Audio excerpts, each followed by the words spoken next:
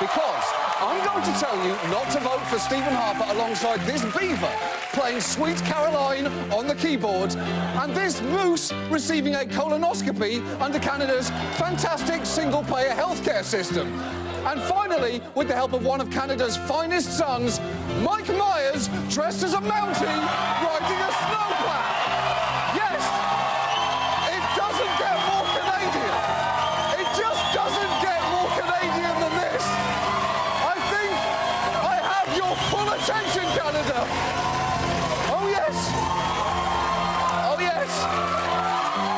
Yes. Yes. Hi, Mike. Hi. Hi, John. How are you? Thank you so much for doing this. Is there anything you'd like to say at this point? Yes, there's lots I'd like to say.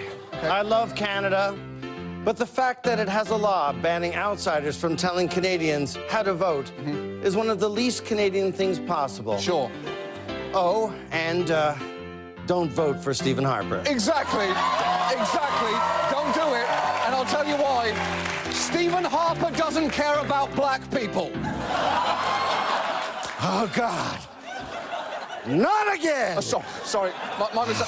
What I meant to say was, Stephen Harper doesn't care about Muslim people. Totally fair. There you go. Yeah. There you go. Yeah. I think he made that pretty clear. I think it was painful. So please, do not vote for Stephen Harper. Yeah, don't do it. Shall we? Don't. Yeah, Shall we, Mike? Yeah, look at this. Let's. 5,000. Here's your 5,000, Canada. Yeah, look at this. Here's your 5,000.